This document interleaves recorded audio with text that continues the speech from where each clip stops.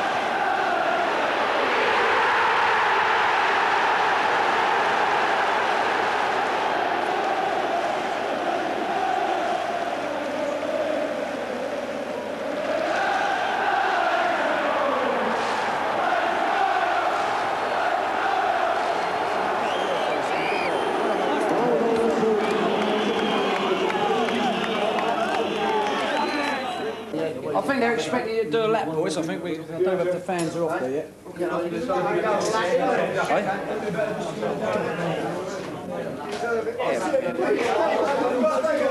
There you go, boys.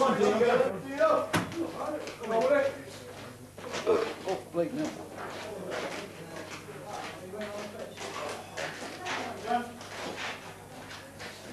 These yours, right? No, the green one's 21p.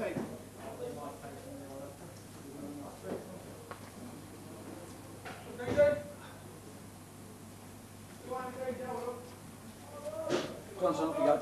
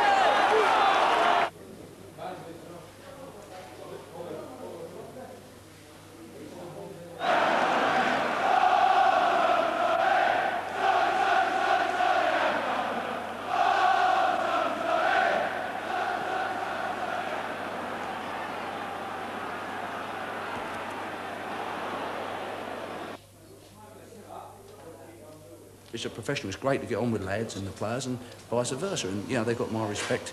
But they've got to do the business. They've got to end up doing the job that they're in the team for. And if they can't maintain those standards, well, then we have to find somebody who can. You know, it's not a personal thing. It's not something against them as an individual. When I drop somebody, I don't pick them because I like them or dislike them, or whether they may have had an argument with me in the past. That's immaterial. All I do is pick them on the basis that they're going to do the job for Sheffield United and win the game for us.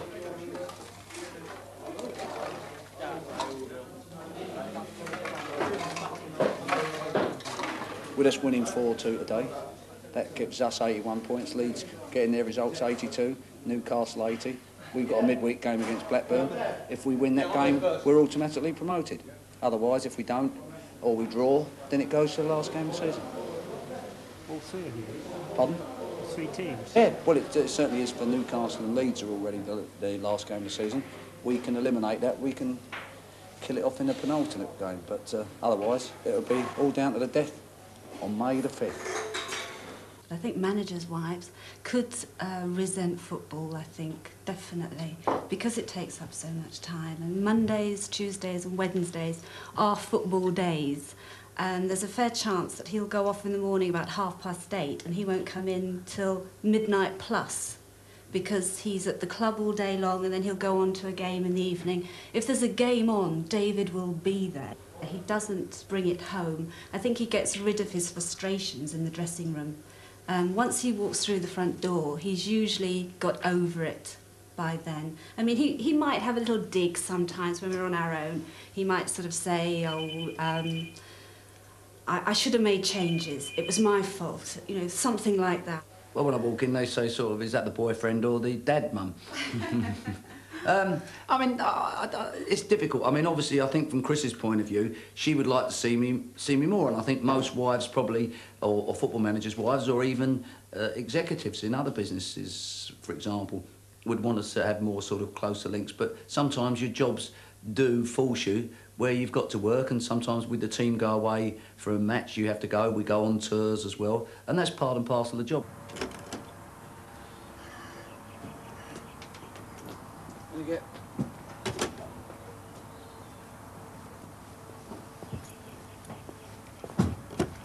do your seatbelts up.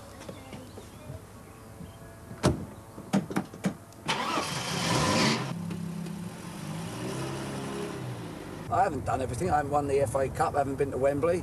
I haven't won the First Division. You know, you know, the titles or the ambitions you'd like to do. I mean, yeah, I've done well. I've done a lot of things in the second, third and fourth division that a lot of First Division managers haven't done, because a lot of them have never been down there. But having said that, I've not achieved what I want to do, and you just keep pushing on. We live in a day and age now where a lot of boards and a lot of fans overreact to defeat. People are striving for success more and more, and they don't like their team losing. You just try and survive in the game as long as you can. You need a little bit of luck on occasions, and you do your best, and that's all you can hope for. And you just sometimes need that little bit of luck. I mean, I'm not saying there aren't talented people or anything that do their jobs. They do, but you know, I've seen some talented people go out the game who I thought were quite good, but they've just not had the break at the right time, or the team's lost a few games, and they're on their bike, as they say. I just hope they're on my bike. So Trace would be in goal, Chrissy and Barnsley would be fullbacks, Illy and Guppy centre halves, central would be Bob and Wilf, wide would be Woody and Jock, and up front would be Tony and Dino. And I should pick the subs tomorrow. So, well, we know what we want, and we go about it in a certain way, obviously. And we are misfits in regards that David played semi-professional and then professional for Wimbledon for a year, and had his own business at the same time, so he's astute on that side. I had my own business as well. I was an electrical contractor and played non-league football, and I played with Dave as a youngster. Or he was a youngster when he came to play with me, actually. He came at 16. So I've known him now for 30 years, possibly. You're salting. Well, did you get the ball? Yeah, I got the ball, yeah. Yeah, well, you got the ump because it worked, have you? No, he got the ump to change his role, and he was quite happy with the other role. What role did you want to do? Run up centre forward and Dean's it go to right wing? Just and would he come in? No, just running around like a nutter, really. Yeah. Right. You know the players you can bully, and you know the ones you can't bully. So you've got to bring the best out of them by either stroking their heads or really getting after them. And if I think he goes too strong on one of them, I jump in and smooth it out. And if he goes soft on another one, I go the other way. So it's a working relationship, really.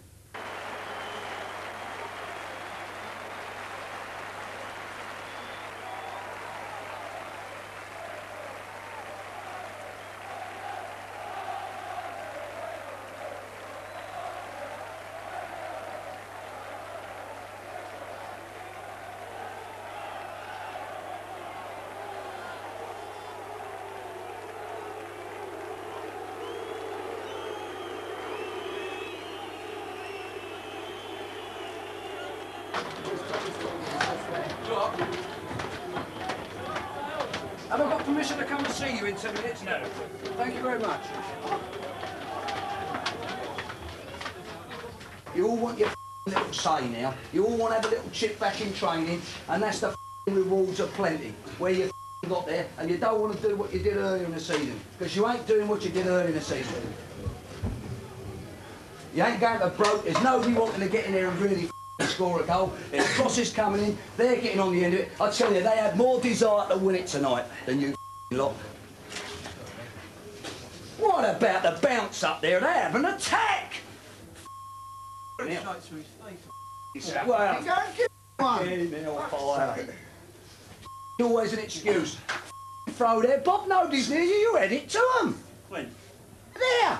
When the free it's on kicks the go. back. Just head the thing for a corner, and then we all stand and watch. Now you must. Hold on. How many times have you got to tell you Dane to push over? How many times? And Deansy, you and Tony, when we got a free kick, you're both standing, you're having a what ball, what's Deansy? We want you away from it.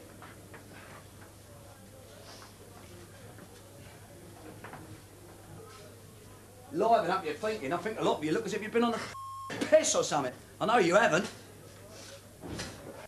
We've reached a point, it always happens, it happened at Wimbledon as well, where we all now want to have a little say. We all know there's always an excuse. No, I haven't made an error. I was going in because someone else was going to do this. I didn't mark him on the front because I was doing this. So what we've now got to the situation where let's have a little jolly up and say to me and Jeff, let's have a little pomp. Instead of doing the job and doing what we ask you to do, you're just doing now in between. And that's where you're getting in between results and in between performances. I mean, the dressing room is something that is sort of an inner sanctum to the football people, and what goes on in there is our business, it's our workplace, it's our workshop, and we have to try and put things right. We have to try and get our objectives right at that particular time. And you come home and your family life is, I mean, there's times when your family life can be tense and the girls have to be told and put in their place, and I have to be put in my place as well. But no, ideally, you don't live in that emotive situation all the time. Football is an emotive and volatile game. And what happens is, you know, the dressing room is at half-time or at the end of the game evolves about what's happened at that particular time. So sometimes it's not all sort of plain sailing and patting on the back. You know, you've got to affect people, because you've either got to affect them for the second half or affect them before the game starts, or you've got to leave them with some thought about what's going to happen next time. What makes it work really is he can mingle and switch off. When I say that, it's like he can be one of the boys, like if they go out on a Wednesday evening and he can mingle, they could go to a nightclub and have a laugh and a jolly up with them, and then he'll switch off next morning. And when he switches off, we call it an head. He gets different heads on, you know, and his training head is completely different from his social head. We have for you tonight 5 lovely ladies, any one of whom will be proud to wear the sash of Miss Sheffield United 1990. What we're going to do now is introduce you to our 5 contestants. And first of all, if we could welcome our ladies who are taking part this evening in the Miss Sheffield United competition. Your favourite player is Mark Todd. Have you ever met Mark? Yeah, I met him last year when he was awarded Player of the Year at our supporters club. And did you vote for him? Obviously, of course. Of course, and he's a great player. We wish Mark Todd well. Ladies and gentlemen, that means our winner, the 1990 Miss Sheffield United, representing Kiverton Park, is Louise Bartles. Lovely Louise is the winner of our Woodcock Travel voucher, the holiday voucher, some cash, tickets for the matches, a kiss from Harry. All this ours. Ladies and gentlemen, let's give her another rousing round of applause. Louise Bartles, Miss Sheffield United 1990. Please welcome again, Harry Bassett.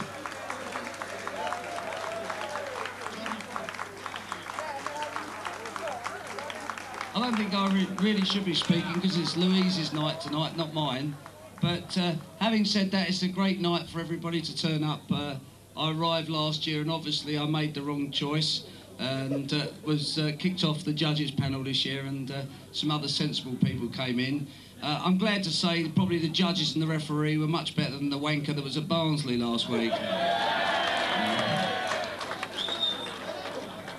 A lot of people asked me what I said to him, and I went out to say to him that I was in love with him and would he like to have an affair with me. He said no comment, so he said, "There's some good news, Harry, and there's some bad news." I said, "What's the bad news?" He said, "I've heard you're a puff." I said, "What's the good news?" He said, "I love you." That's what we have to put up with.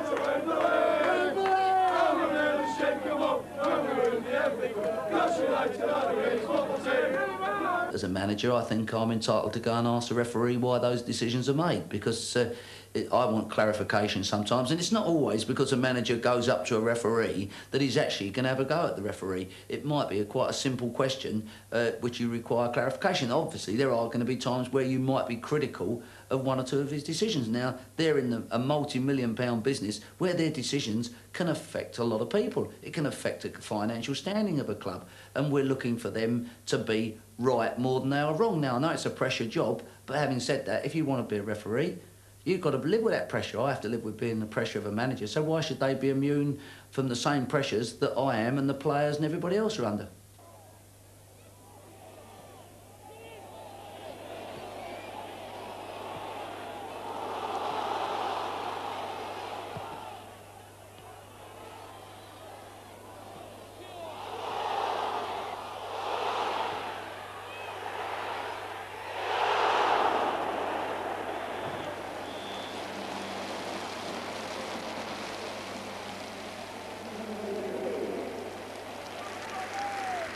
Well, you've got the three top teams whose destiny is going to be sorted, or fate is going to be sorted out, actually on the last game of the season. There's so many combinations that one could pick. You know, it doesn't even it's not worth working out in actual fact.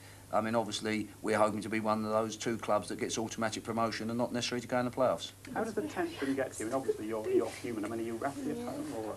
Well, I try not to be. I mean, the players seem to be quite relaxed. He's not himself, that's for sure. I can see he's not himself. He's waking up very early in the morning. I turn over, I look at him, his hands behind his head, eyes wide open, looking at the ceiling. He's definitely not himself. He's got his mind on it, definitely. He's worried about it, I think. He's nervous, like we all are. The tension is getting to him. The tension is getting to us all. Can I survive tomorrow? I just don't know. I've got a ticket for the game, but I keep thinking, do I need this pressure? I mean, I shan't enjoy it. I should be on the end of my seat through the whole of the game, and I think, is it worth it? Why don't I just go off somewhere, you know, go and do some shopping, spend some money, and when I come back at 5:30, it'll all be over. But I can't keep away. I've got to be there. I've got to be there. It's the final game. It's important for three clubs. It's important for us. There's nothing else we can do, really, other than if we can fix the result before we go. The players know what's required. We know what's required. We've got to go there to Leicester and try and win the game. If we win the game... Come on, Dave. All the best, Dave, boys. Well, it doesn't really matter what anybody else does then at that stage. If we lose the game or we draw, then we are, to some extent, dependent upon what the other teams do.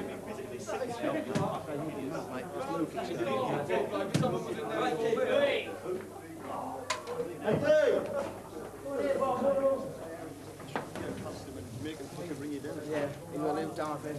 Yeah. This is getting get that little there and again.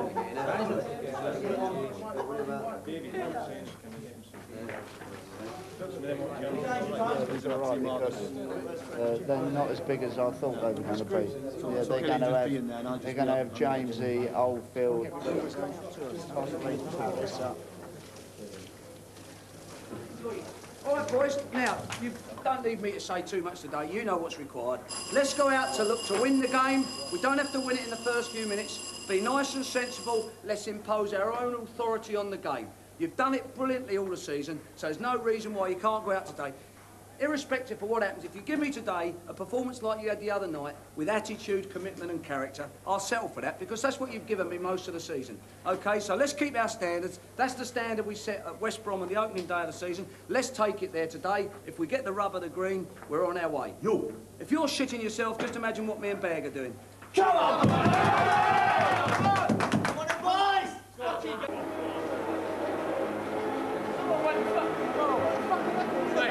Come on, let's go, mate. Come on!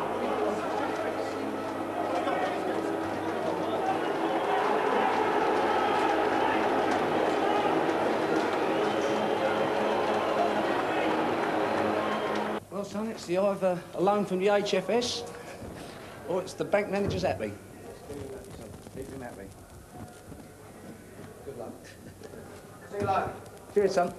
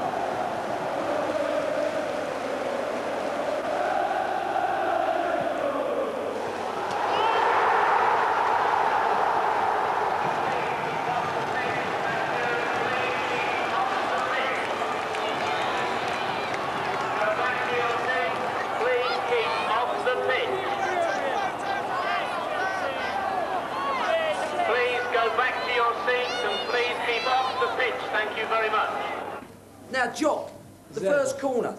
You've gone wandering out, this just gone over your head. Your man's gone out, Oldfield's gone beyond. We'd make a change on the corners. Illy, you'll pick up Kelly, Barnes' man. You'll pick Kelly up on the corners, OK? You'll then pick North up, the 5, OK? Yeah, bigger. Jock, you'll do the zone, OK? Can we just sort that out as well? Like, the last one, Chris was picking up righty. There was Dino and Bob picking up with 2, and we had no zone man. If our zone gets pulled out like Jock Bryson now, Mark, you've got to be across in the hole in the 3. Do you understand? No, you don't, obviously. We're talking the corner? Yeah. No, he's marking at a corner. Who's he marking? Yes, he's marking at he's at the near post with Oldfield and James, him and Deansy there. All right. So it's him marking with We still need a zone in there. Yeah, Wilster's zone, in the corner. What, in the front? No, Jock's the zone, near post zone. Chris is on the edge. Jock's come off on taking Illy to Mark instead of Jock. That's all the only difference. Well, right, it's on the edge of the box. Chrissy wasn't in there. We're one short. That's all right, well, that's all right. Well, if he's out there, what I'm saying is the 6-yard man has got to be in front. If he's out... Yeah, Jock's got to get out, yeah. Get tight, come on, all over the park. Who's going? Get together. Do your job. It's important we keep our shape at the back, the two centre halves, because all they're doing is trying to pull you out to get the midfield runner in. So it's important, if one of you's gone, the other one's got to be in, and the two full-backs have got to be narrow.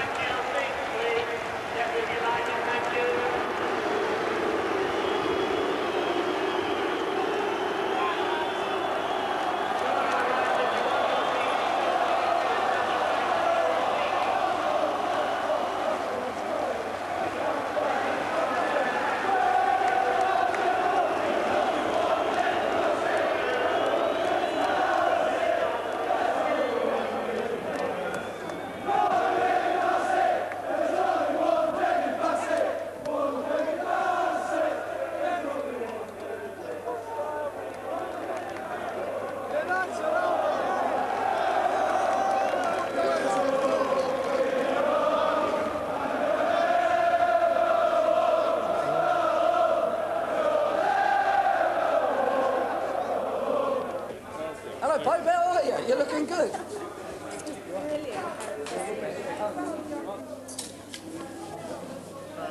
Oh dear, am I getting a blade out there?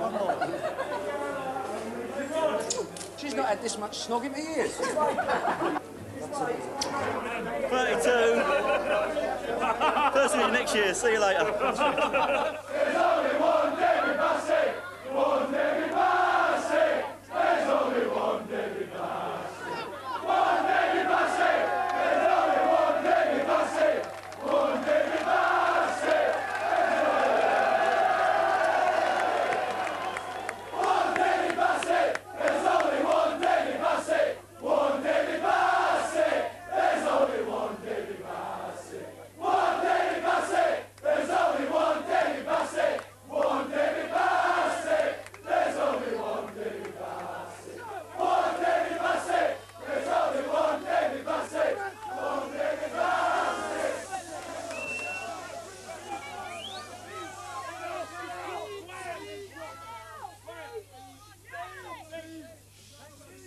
Thanks for your support, it's been absolutely brilliant. Get a chair,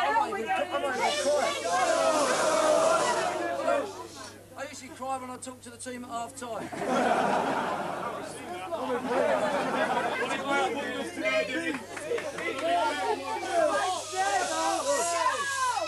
Brilliant support.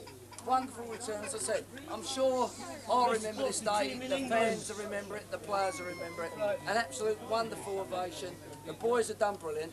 You know, it's a team spirit, teamwork.